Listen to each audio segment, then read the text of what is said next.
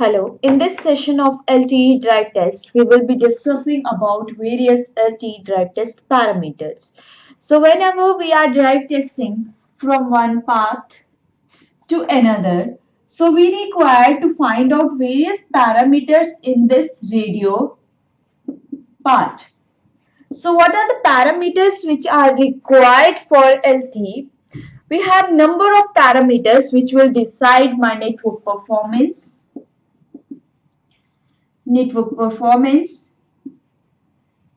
and throughput values. That means to analyze or to have a check on network performance and its throughput parameters, so we require to deal with number of parameters of LTE. So in LTE, the various parameters which will decide my good network performance are RSRP. Then we have RSRQ, RSSI, SINR. We have CQI. Then we have PCI, BLER, downlink throughput, and uplink throughput. So whenever we are driving from one area to another, so these are the parameters that we require to continuously analyze in a whole area. So RSRP is reference signal received power. This is reference signal received quality. This is reference signal, reference symbol, signal intensity. SINR is signal to interference noise ratio. CQI is channel quality index. PCI is physical cell identity. This is block error ratio. So these are the parameters that we require to monitor for LTE drive test, and these parameters are specifically for LTE, that means long-term evolution. So now we will discuss one parameter after other. So what is there and what are the values that should be in between? That means the key performance indicators of various parameters we will discuss in our class. So let's start with very first, that means RSRP, which is reference signal received power.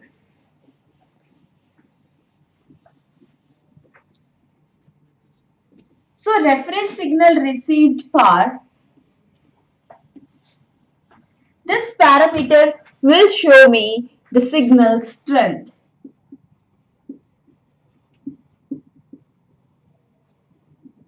That means if I want to have a particular signal strength of a cell, so I need to monitor RSRP power.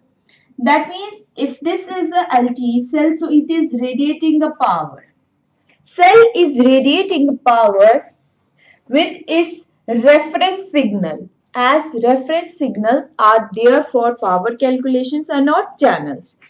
That means this cell is radiating its reference signal, and through reference signal we are getting broadcast channel. That means we are getting the coverage area because of reference signal. Now this reference signal I require to have its strength. That means how strong this reference signal is. Now if I am near to the cell, I will get a good value. And as I start moving away from the cell, my value goes on decreasing. So exactly at the cell edges, if this is the cell edge, I have very less value of RSRP. That means at this particular area, the strength of the reference signal which I am receiving, that means the coverage area or the power strength, is very less. So I'm not able to communicate with this cell and I require a handover. That means strength of the reference signal we are receiving is not that much strong to latch on this cell. So I will demand for a handover. And if any case I am not getting RSRP value or RSRP, this means that I am not getting LTE coverage. That means this parameters, RFR and RSRP parameters, will tell us the absolute or strength of the signal, and this RSRP parameter is used in both idle and connected modes. If the user is sitting idle at this point, it should have a RSRP value, and when it starts moving, its RSRP value should be there so that it can latch. And if RSRP value or parameter is not, then no coverage. So it should be in proper range. If we are not getting proper RSRP values near to the site, so we require to optimize the network. That's why we are not getting RSRP values. So RSRP value, okay, parameter which will decide the strength of the signal, and this is basically both working in both idle and connected mode. So basically RSRPs, the formula to calculate is RSSI minus 10 log of n multiplied by, now this n multiplied by 12. So this is a formula for RSRP calculations.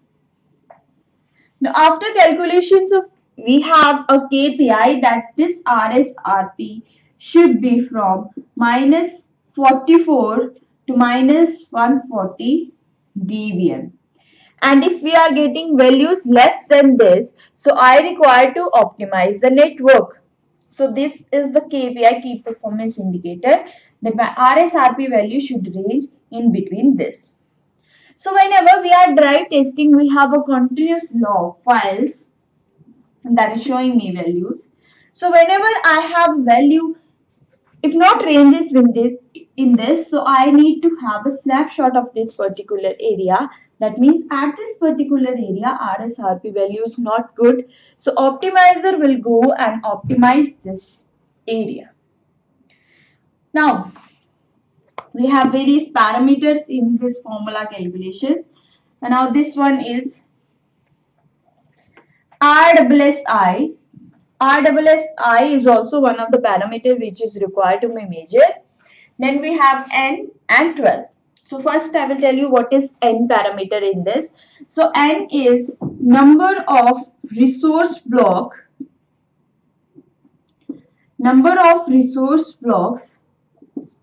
of which we are calculating RSRP. So if I have 4 RBs, I require to measure RSRP of these 4 RBs, where N is the number of resource block and 12 are the number of subcarriers.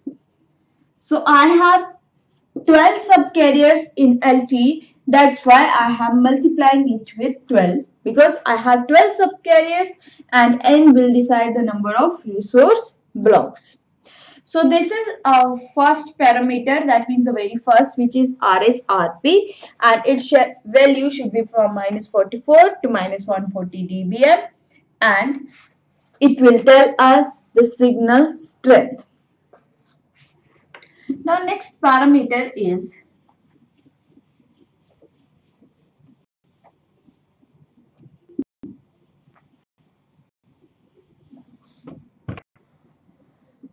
RSRQ and reference received quality. Now, this parameter RSRQ, as the name defines that this is reference signal received quality. So it will tell me the quality of the signal which I am receiving. Now, quality of the signal. So what will be the quality and how can we measure the quality of the signal? So RSRQ parameter is total RSRP divided by RSSI, then is again divided by N. That means we want to measure the quality of the signal, and this is the power which I am getting. I require to divide it with this parameter, intensity and number of resource blocks. So if I have a relation between my RSRP value is more, I can have good quality. My RSRP value is less, my quality will degrade. And is it indirect proportion? If I have less RSSI, then my RSRP quality will be more and less. That means RSSI is a parameter which is degrading. If it is more RSSI is degrading RSRQ. So reference signal received quality is defined as or tell us the quality of the signal which I am receiving. Now this RSSI. RSSI is related to intracell power. This is related to intracell power and including, these are the major factors in this, that RSSI is basically intracell power and including interference and noise. So if I have less interference and noise, I will have good quality. If I have more interference and noise, I will have less quality. That's why these both are in indirect relationship, RSSI and RSRQ. So this will define me the quality of the signal which I am receiving, and including interference and noise also. Now value of this.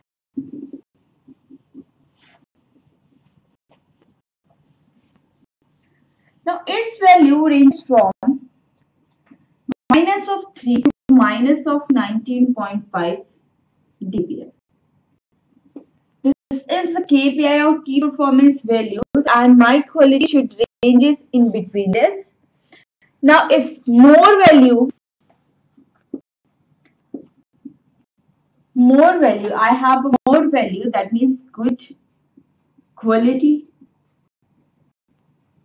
and less value, poor quality. In any of the areas I am getting poor quality or less value of RSRQ, so we require to encircle and take the screenshot, and then optimizer will optimize that particular area and find out the problem, that why we are getting this much value in that particular area. So we had discussed about RSRP and RSRP. First parameter is telling me the power and another is telling quality. So these are the factors which are responsible for good network performance. If we have good power and good quality, my network performance will be very good. So this is about two parameters. Now let's do the third parameter, and this is SINR.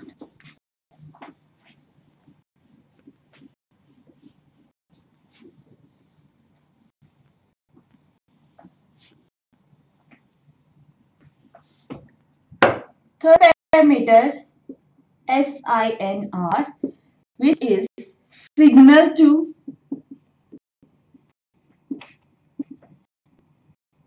interference noise ratio. S upon I plus N. As signal to interference noise ratio, that means signal to interference and noise, and it is in a ratio proportion. Now what is S, I and N? This is average received signal power. I is average received interference, and this meant as my average received noise. That means if this is the signal part, and in this signal part I am receiving how much interference and how much noise will define my SINR parameters or values. Now as my signal transmitting, so when it start transmitting, its strength is more.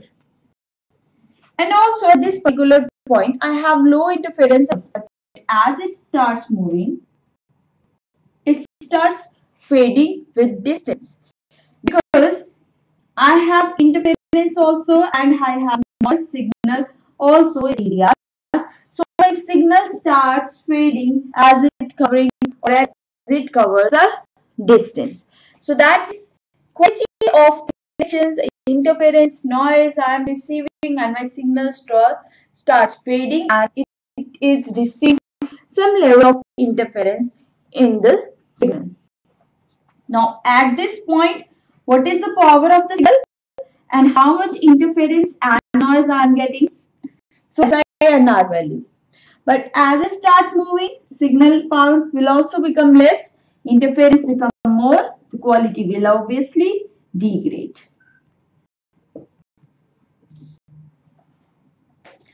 We can give a specific value for this SINR because it totally depends upon environmental conditions. It totally depends upon the terrain conditions, number of trees, number of interference and noises we have in network. Now let's move to the next parameter of drive test, and which is RSSI.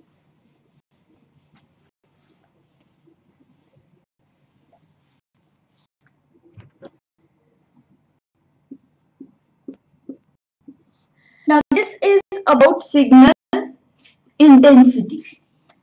I can say this is about wideband power, and including noise, it is having source power also, and it is having interference power also. That means wideband power. So I am calculating the power of the whole areas. Noise signal, this is my signal and an intensity. So obviously I can have some power of this signal P1. I can have some power of this noise P2 and power of this interference. So the total power, that means the reference signal receive intensity, is the summation of P1, P2 and P3. The power that I am receiving from noise, source power and interference power. So it is a calculated. That's why I written here wideband power. It is basically a wideband power. Now if I calculate RSSI, so formula is 12 multiplied by N, and then we require to multiply with RSRP. 12 is again the number of subcarriers, N as the number of resource blocks, and RSRP is the power. Signal, this is of signal. Like this I have for interference also and noise also. So we are calculating the power which I am receiving from each and every noise and interference, and including cell, that will give me the signal intensity. If my interference and noise is dominating my signal, so resultant will be degradation of network. So this is RSSI parameter. Now next parameter which we are going to discuss is CQI. CQI as channel quality index. So channel quality index, I have values from 1 to 15. That means for channel quality index I have 15 different values, 1, 2, 3, so on up to 15. Channel quality index will tell me the quality of the channel for downlink. That means this is basically to tell us quality of channel for downlink. Downlink, that is E node B is sending a channel to UE. So what is the quality of the channel which I am receiving? So it totally depends upon good radio conditions, good bandwidth, and it is there in dedicated mode only. This is in dedicated mode only. Why we have in dedicated mode only? Because only in dedicated mode I have channels from network. If I'm in idle mode, I can't receive any channel from the network. That's why channel quality index is measured in dedicated mode only, and it is totally depends upon the RF conditions or the radio conditions. So good CQI, if I am receiving more CQI or 15 CQI, that means my conditions are good and it starts decaying. So quality of the channel which I am receiving, channel quality index, good value, more parameter or more value will show me good results and it starts decreasing as we move from 13, 15 to 1. So this is our CQI. Next parameter which we require to check during drive test is PCI. PCI is physical cell identity. In planning part, we have discussed that we require to allocate one particular PCI to each and every cell. So now this PCI is divided as PSS and C multiplied by SSS. Now PSS is primary synchronization symbol and SSS is secondary synchronization symbol. Now this PSS has values 0, 1, 2, only 3 values, and SSS has values from 0 to 167. That means SSS has total number of 168 numbers, whereas this has total 3 numbers. So what we require to check out in PCI values? So we require to check out that for two different cells, my PCI should not be same. For different cell, if my PCI is same, so my UE will become confused where to latch. So it is required that in drive testing, we require to check out PCI on which we are latching. And at a time, we require to latch on only one PCI. So this is a parameter which is PCI.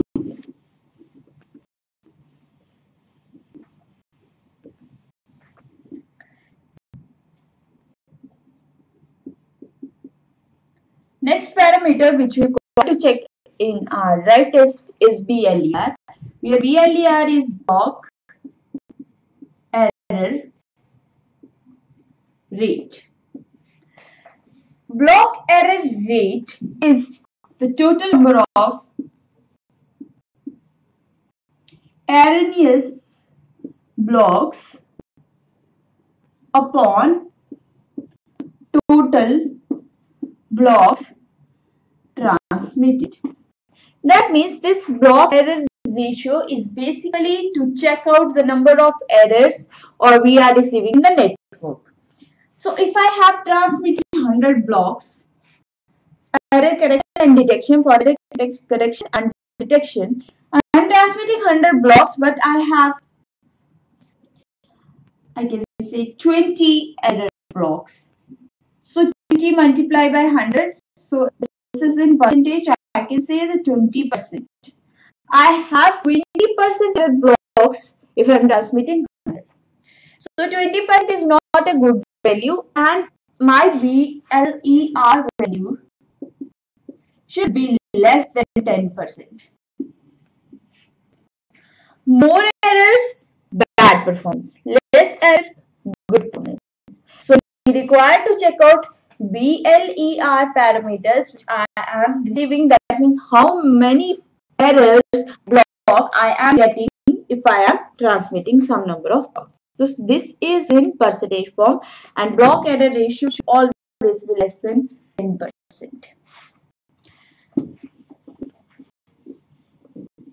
Now next parameters, that parameters do not have any specific values, but we require to monitor that what is downlink throughput and what is the uplink throughput we are getting in a particular areas.